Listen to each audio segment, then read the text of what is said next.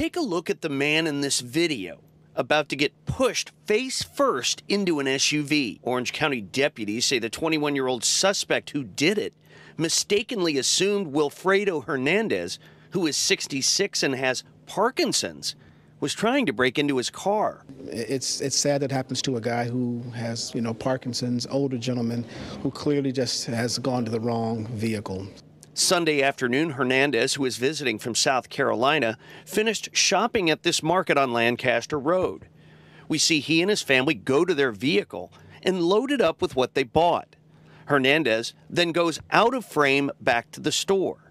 During that time, deputies say 21-year-old Kevin Mena parks his SUV just 2 spots away and goes inside. Then Hernandez comes back out, and investigators say tries the door of the similar-looking vehicle. Mena allegedly pushes him head first into it, breaking his teeth, bloodying his lip, and possibly fracturing his nose. And you're here at no bond?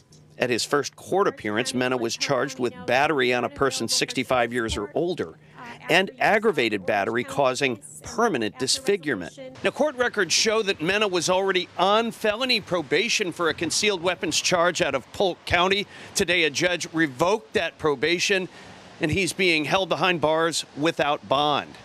At the Orange County Jail, Bob Keeling, WESH 2 News.